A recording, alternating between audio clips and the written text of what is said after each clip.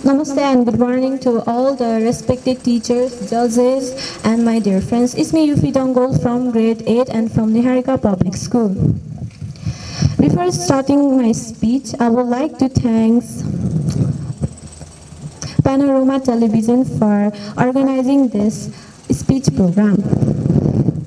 So, my topic is women education.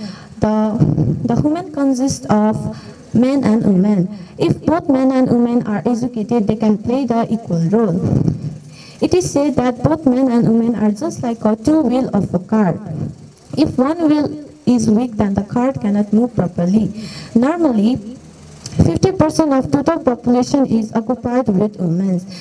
If women's members are uneducated, the 50% of total population will be also uneducated.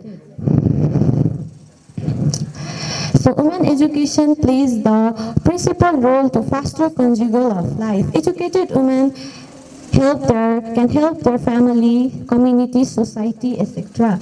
They can also take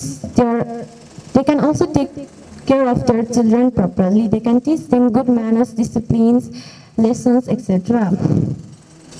Women should be in properly trained. They have to know about various skills and knowledge. They can start with the small subjects like childcare, designing, home science, etc.